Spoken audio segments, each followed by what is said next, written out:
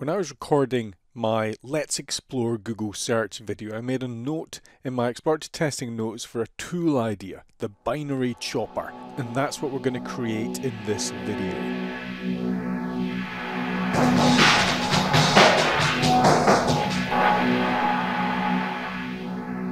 So you can see here the notes that I made when I was recording the video. It was for a binary chopper application. So with a binary chop, if I'm testing an input field, right, I know the end value, say it's 2048. If I put in 2048 characters and the system doesn't accept it, then I need to try a different value. So first of all, I'll try 1024 because that's half of 2048. If the system accepts 1024, then I'll want to go midway between 1024 and 2048, which will be 1536. If the system accepts 1536, then I'll want to go up again.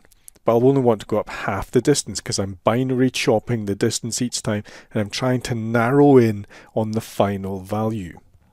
So let me create the code here.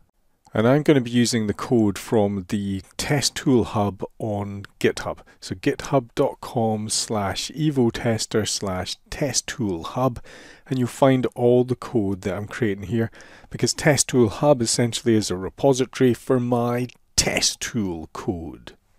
And I'm going to create a kind of rough tool, but I'm going to do that through @test methods. So the first thing I'm going to do in my test code branch is create a package, and I'll call this the binary Chopifier. Because remember, I can change names later on, but I quite like the name binary Chopifier, so I'm going to create a class.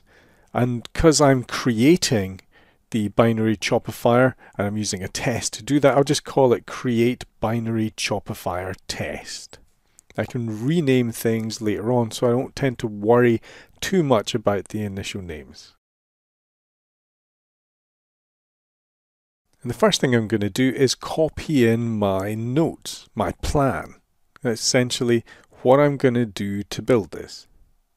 I'm not going to format this, I'm just going to copy this in as a comment, so I've got this available for reference as I write the code. So these are my initial ideas, my initial plan.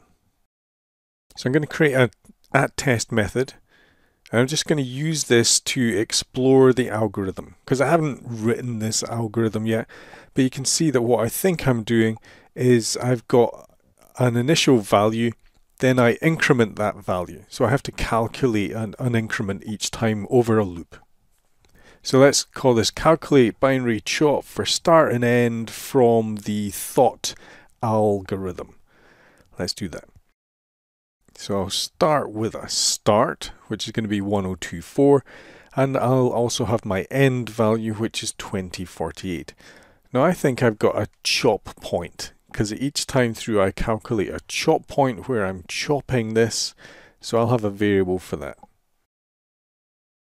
And I'll set that to start, and I'll also need an increment, which again I'll start as the start value, and as we go through the loop we'll calculate both these variables.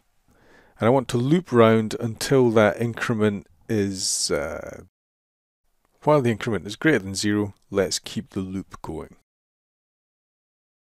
So first of all, I have to calculate the increment, and the increment is the end minus the chop point, the difference between the two divided by 2, because I'm binary chopping it. So I'm calculating the increment, I then need to recalculate the chop point. So the chop point plus the increment. And then I'll output the information to the console, because then that will act as a tool. And I'll output the value and the increment, and I'll do that just through a string format with a %d to output the integer. So I'll output the chop point followed by the increment. So if I run that, let's see if we got the algorithm correct.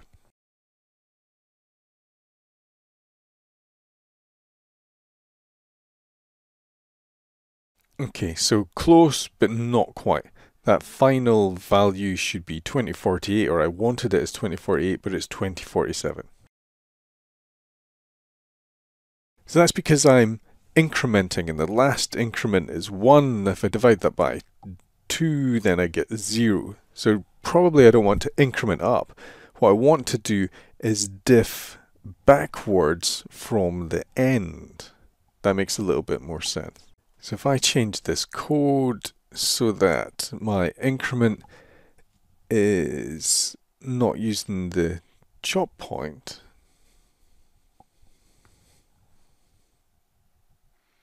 instead I take the increment and then I take it away from the end and calculate the chop point that way. Then I get the values that I'm looking for. But this algorithm looks a little bit complicated. Now that we've changed it that way, I'm not convinced I actually need that chop point. What I probably want to do is just calculate a diff each time and then take that diff away from the end and just keep halving that diff. So I calculate the diff as n minus start, use that in the loop so that I loop round until the diff is 0. Then I calculate the diff as just continually chopping. So I don't need that chop point calculation anymore. And in the output, I can calculate the value with end minus diff, and I'll just output the diff. So if I run that, I think it's simpler. I think I should get the same results.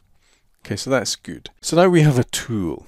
Right, it's a very simple implementation of the algorithm, but because it's implemented as an @test method, I can run it from within the IDE.